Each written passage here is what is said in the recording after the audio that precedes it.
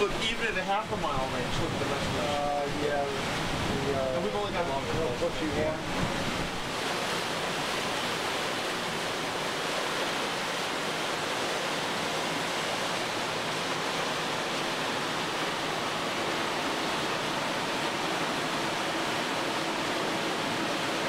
know, I really understand what you were talking about when you were explaining about being on the Cape Cod Canal and how it uses the situational awareness. You know, and not that's a bad piece of gear, but it seems primitive. Right, exactly.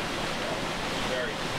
Right now we're looking at our NN3D system, which is a chart plotter mode right now, looking at a raster chart image with our detailed satellite photo images turned on as well.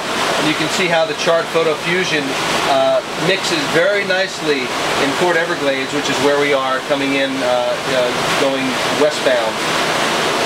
One of the nice things about NN3D is that with the built-in charts, we can actually either show a raster chart, or I can simply press the display key and go to a dual chart image where I show both charts together.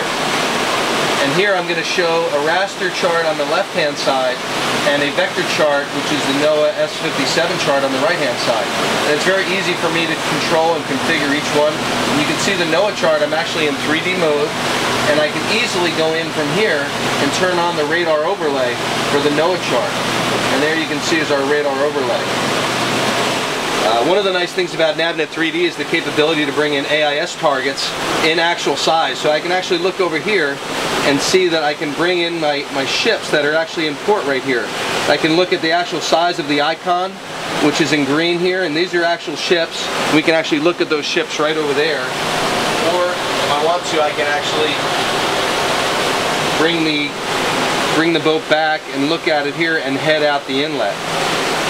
It's also very simple to turn on our radar system right here in the radar overlay. And I would just go into my overlay mode and click on the radar and turn on the radar image. And you see how finely tuned the radar image is. I'm picking up the vessels around us, including all the buoys in a normal 3D, actually in a 3D perspective mode, and easily change back to 2 dimensions to get, if I feel more comfortable using 2 dimensions.